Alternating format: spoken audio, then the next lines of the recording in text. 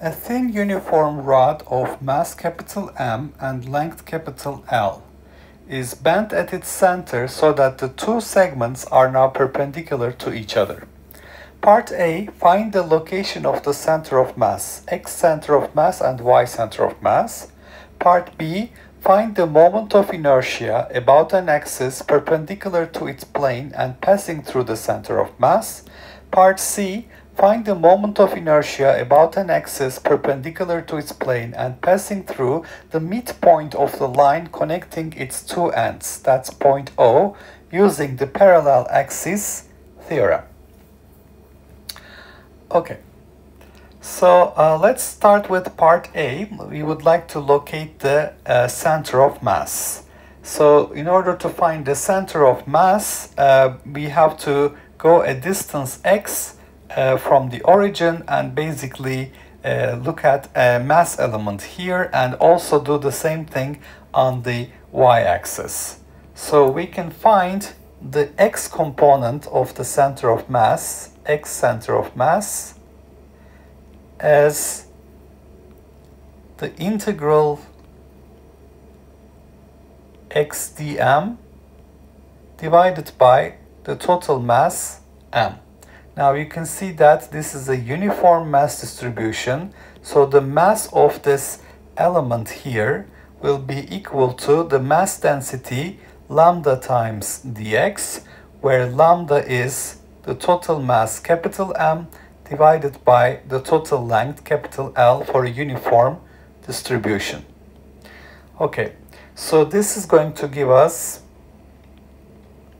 an integral from x equals 0 to x equals capital L over 2, capital M over L, x dx, divided by the total mass capital M. So this is 1 over L. You can see that the mass capital M cancels here. 1 over L, integral of x dx is x squared divided by 2, which will be evaluated between 0 and capital L over 2. So this gives us 1 over 2L times L squared over 4, which is capital L over 8. And the same calculation can be done for the y-axis. So you will see that similarly, y center of mass is equal to L over 8. So we find the position vector of the center of mass as L over 8 I hat plus L over 8 j hat, or you can say x center of mass, x component of the position vector is L over 8 and y center of mass is equal to L over 8. Okay, so we can report it this way or this way. Now, there's an alternative approach here. You can see that this is by itself a rod with uniform mass distribution.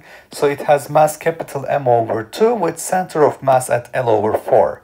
And this also has mass M over 2 with center of mass L over 4 on the y-axis. So you could think of having 2 point masses at L over 2, L over 2 with masses M over 2, M over 2. And for this discrete mass distribution, you can calculate the center of mass location, which would give you the same result, L over 8, L over 8. Now in part B, we are asked to find the moment of inertia about an axis perpendicular to its plane passing through the center of mass. Now you can see that if you put the center of mass here and try to find the contributions from each mass elements, it's going to be a very difficult task. So what I want to do instead is calculate the moment of inertia with respect to the rotations about the origin. So there's an axis perpendicular to plane passing through the origin. Once I do that, I can use the parallel axis theorem to calculate the moment of inertia with respect to center of mass. So here is how it goes. The moment of inertia with respect to the origin, IO, will be integral from 0 to L over 2. This time it's x squared dm. Remember, it's r squared dm. And then I have a contribution from the y-axis, 0 to L over 2, y squared dm. And this will give me, of course, these two integrals are the same, so it's twice the integral 0 to L over 2, x squared, and dm is once again lambda dx. So this will be equal to 2 lambda x cubed divided by 3, which will be evaluated between 0 and L over 2. So this gives me 2 lambda over 3 L cubed over 8. And since lambda is m over L, so this will be 2m over 3L L cubed over 8, which gives me, because 2 will make this 8, 4, ml squared over 12.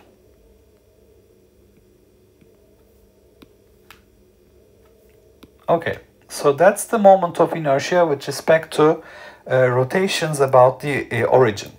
So now, using the parallel axis theorem, if I have an axis that is parallel to this one, located on the center of mass, then the moment of inertia with respect to the origin will be I center of mass plus m times d squared. D is the distance between the two rotation axes, but basically that's the magnitude of the center of mass position vector squared.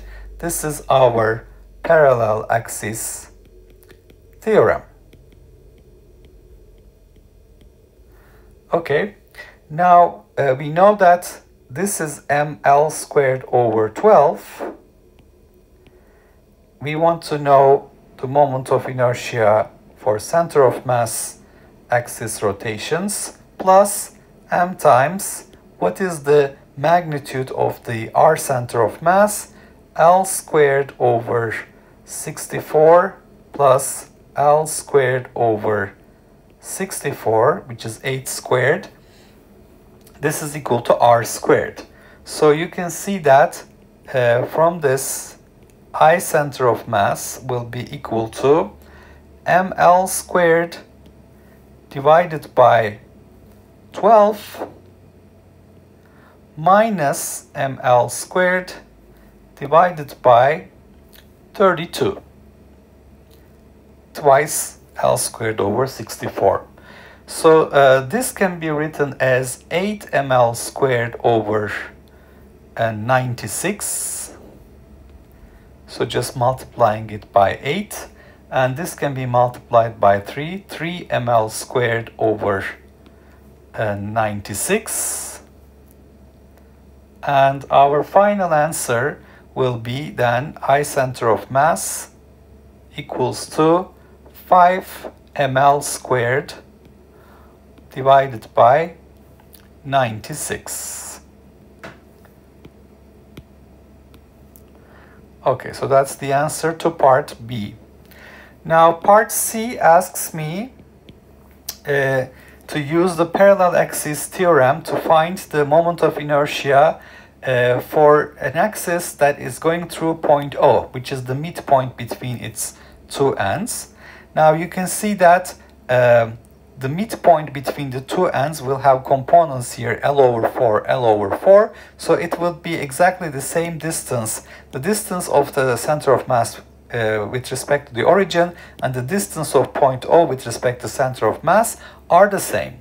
So basically, the moment of inertia for this point, which I have called IM, middle point, will be I center of mass plus m r center of mass magnitude squared. So this will be equal to 5 ml squared over 96 plus ml squared over 64 plus L squared over 64. So this will give me 5 ml squared over 96 plus ml squared over 32. You can see that this is identical to the calculation that we have here for the origin, and the answer will be once again 8 over 96 ml squared or ml squared over 12.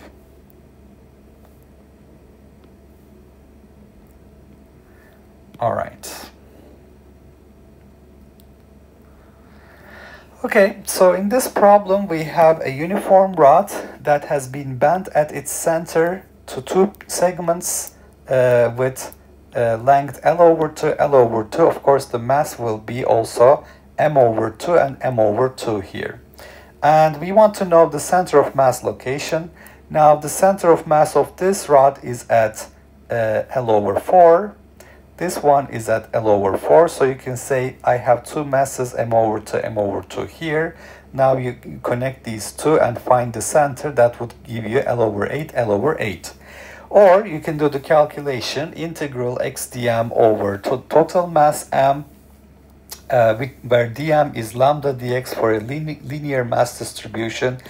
If it's uniform, lambda is capital M over capital L. And this gives us also L over 8 for x and y center of mass locations. Now, part B asks us to find the moment of inertia with respect to the center of mass axis rotations, but that is difficult to do because you have, if you consider these mass elements here, this would be difficult to calculate considering each mass element. An easier method would be to find the moment of inertia with respect to the origin rotations, or rotations about the origin axis passing through the origin. That is integral 0 to L over 2 x squared dm and y squared dm for the x and y components. And this gives us ml squared over 12. Now, once you know this, you can calculate easily the center of mass axis rotations moment of inertia. I0 is I center of mass plus md square or mr center of mass magnitude squared. This is the parallel axis theorem because I have two axes that are parallel to each other. And that gives me 5 ml over 96. Now, calculating the moment of inertia for the rotations about point O here, which is what I called I sub m, this is going to be equal to I sub O, which is the origin moment of inertia for the when we have a pivot at the origin. This is basically the same thing, the parallel axis theorem. I center of mass plus m r center of mass squared. These two distances are the same. You can see here the midpoint will be at L over 4 and L over 4. So we find the same answer we found for the origin, which is ml squared over 12.